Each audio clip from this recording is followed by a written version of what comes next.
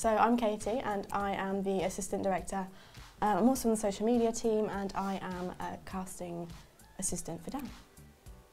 Yes, and I'm Dan. I'm the casting director for our film Dyscopia. I'm also working on the marketing team as well. So my role as casting director involves communicating with the actors. So we've just had our audition day, which went really well, really smoothly. Had a good schedule.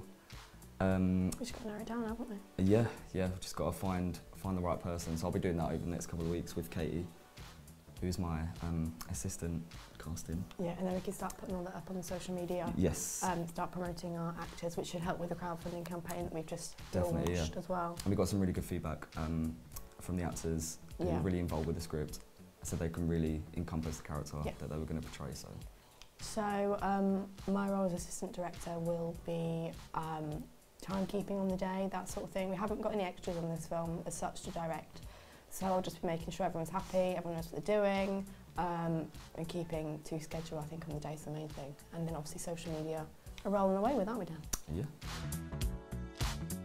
So the social medias are all going really well at the minute, so I'm most excited for getting into the assistant directing side, which happens obviously when we start shooting, so I'm really excited for being all in it in February, getting with the shoot days. But yeah. I'm most excited to sort of thin down our actors.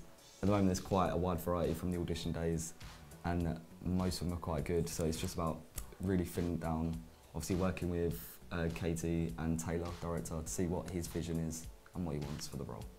Helping him achieve that. We can do it.